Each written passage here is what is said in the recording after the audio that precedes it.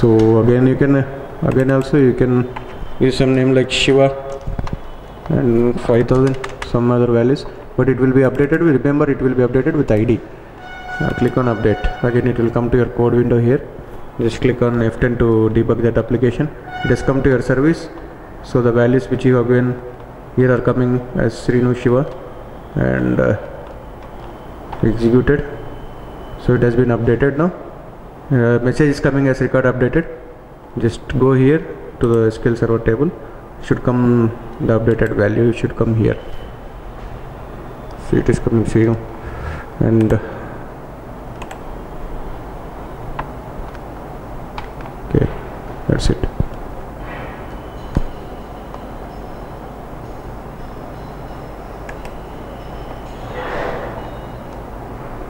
Not a problem.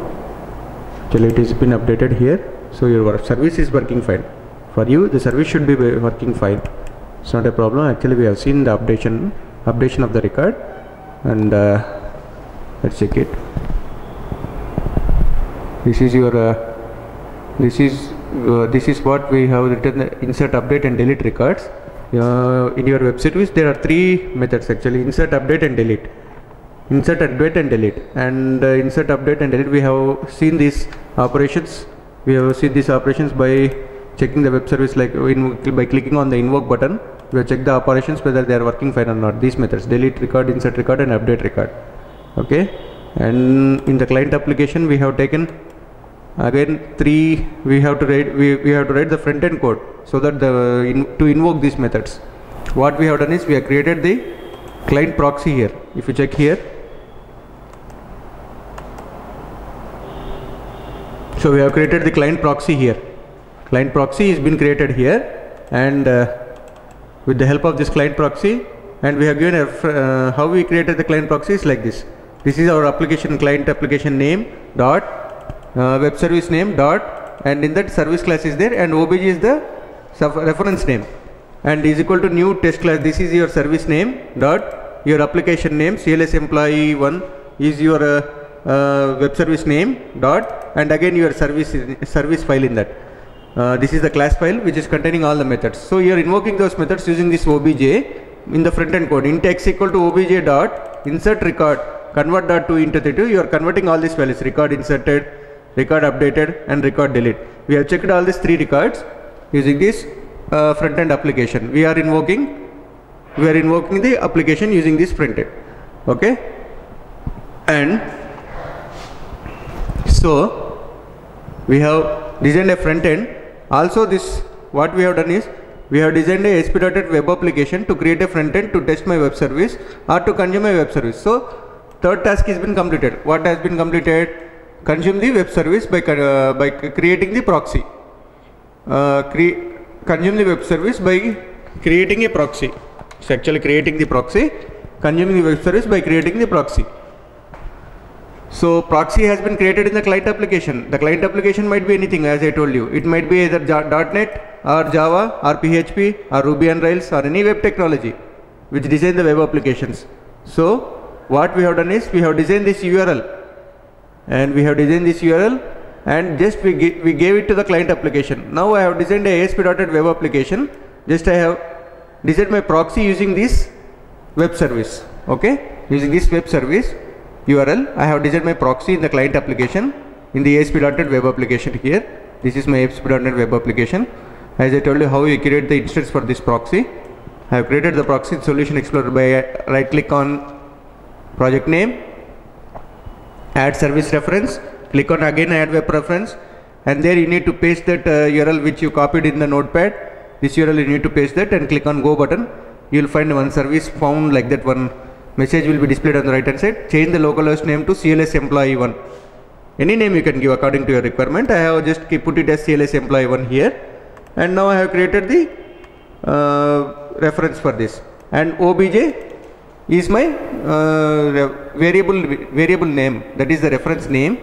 The instance, I am creating the instance for the proxy, nothing but this instance is used to invoke all these methods: insert record, update record, delete record. What are the three methods which are written in the web service?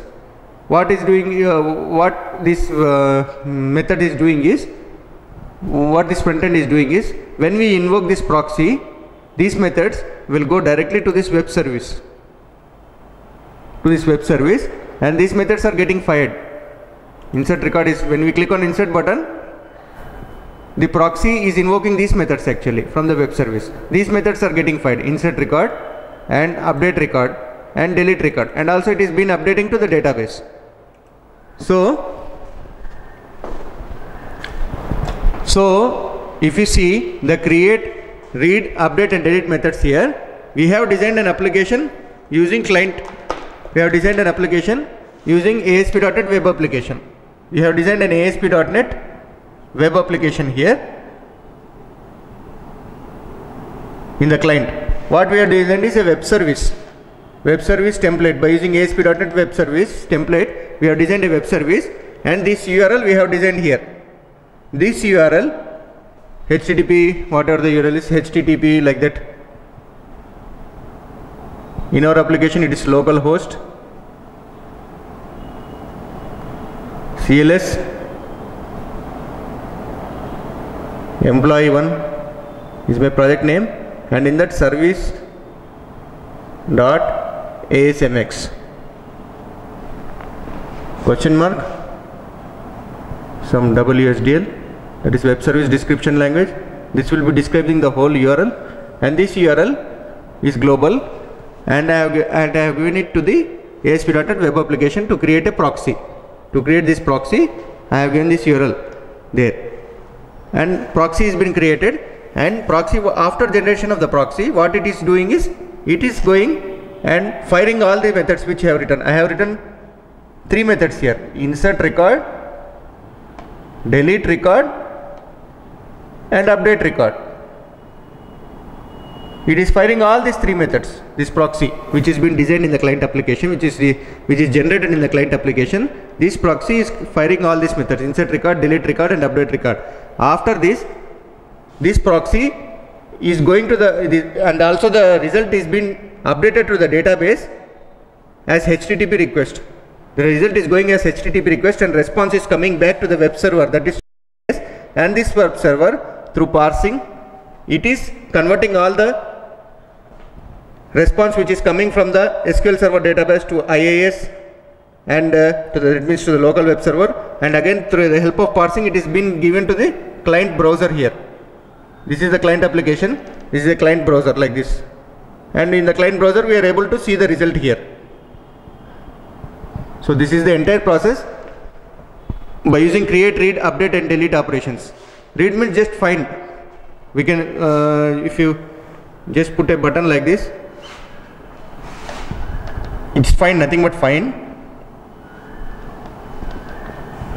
We have seen create, read, update, delete operations actually. Create, update and delete operations we have seen. Read operation means it's just a find button. Find means if you want to find a record, have you employee ID, like if you click on 7 and just click on submit here, you need to put a submit button there. I didn't design in my user interface, but if you put on submit, and you will get the remaining details, whatever the name is and whatever the salary is and whatever the designation is. Just if you click on submit, you will get all the details, relevant details here. That is called as find button. And nothing but read operation. We have discussed only these 3 operations: create, update and delete operations. Okay, so this is the basic hierarchy how we will design the web service. This is the basic hierarchy. What we have done is, I'll repeat it again. We have designed a web service first. That means first step is creation of the web service. We have created a web service by writing 3 methods: insert record, delete record and update record. These were the 3 methods which we have written in the web service, and we have released it globally by this URL. That means we have released over the internet by using FTP. If we released it, we can deploy that application in the remote server. IIS means it will be deployed in my local machine, and local system. Local system means my local folder. This URL will be deployed in my local system. So if you release in FTP, it will be released in this URL will be released in. This URL can be released over the internet through the help of the server. IIS means in my local machine, to test just our web services. or else any web applications, Microsoft has introduced this IIS. And in local system means any local folder like D folder, like in that folder it will be this web service will be saving. So what I have designed is I designed a web service with 3 methods: insert, delete and update. And what I have done afterwards, I have done a client application which will talk to the SQL Server database and also to the web service. In that, proxy will be generated. Proxy means it's nothing but it will directly invoke the methods. All the whatever the proxy will be generated in the client itself, but it will be invoking all the methods like insert, delete and update records. It will be invoking all these records, and it will communicate with the database and get the response also. The response will be coming like this. It is nothing but HTTP response. Whichever the response is coming, it is called as HTTP response, and it will be handing over to the client. Okay, that's it.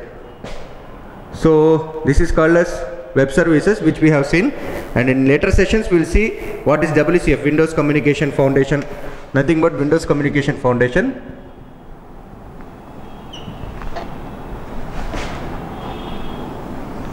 So this is all about web services. In WCF, we'll see what is WCF, when was it introduced in the later sessions while we discuss WCF.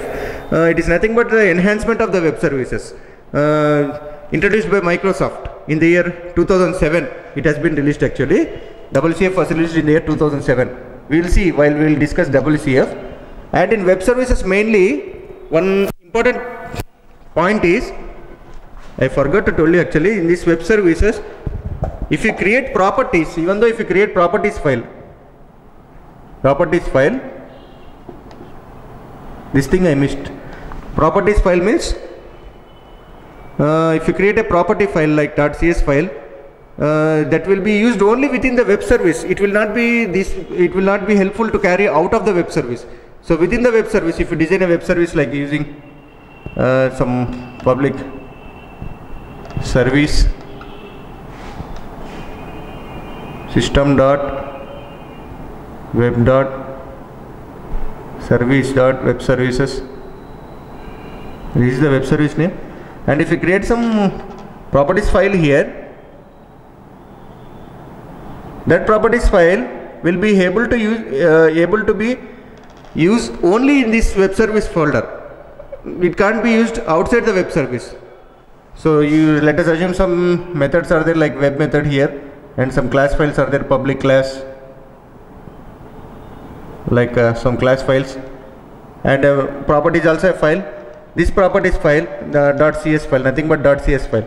This will be used within the web service, but in WCF not like that. WCF, I'll discuss detail what the properties does in WCF. In this properties file will be generated in the web service folder only. In the web service file only, this properties file will be generated, but it can't be used outside the web service. Within the web service means you can use this properties file. What are the files will be web service containing? One is data types. I told you data types. The web service will be having all these methods and also properties. So even though you create properties in nothing but .cs files, we'll discuss it in C# what it is. So properties is nothing but a C# file which is created along with this data types and methods. But even though if we create properties file, it will be used only in the web service. Only in the web service we can use this properties file. So we can't create the properties file in the web service. Even though we create the properties, it will be used only in the web service, but it can't be used globally.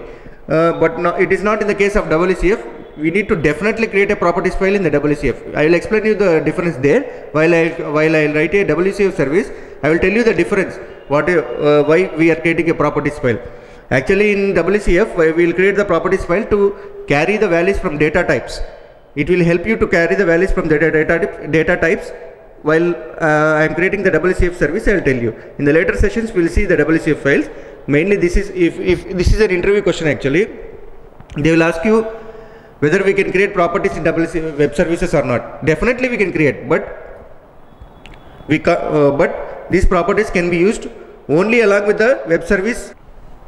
These properties can be used only along with the web service. It can't be used along with the client application. So we'll discuss it along with the WCF in the next sessions. That's all about today. So today we have seen how to work with the database using web server. I have done some insert, update and delete operations and showed to you. Next sessions we will see detailedly how to work with WCF. That's all about web services. In later sessions we will work with the WCF.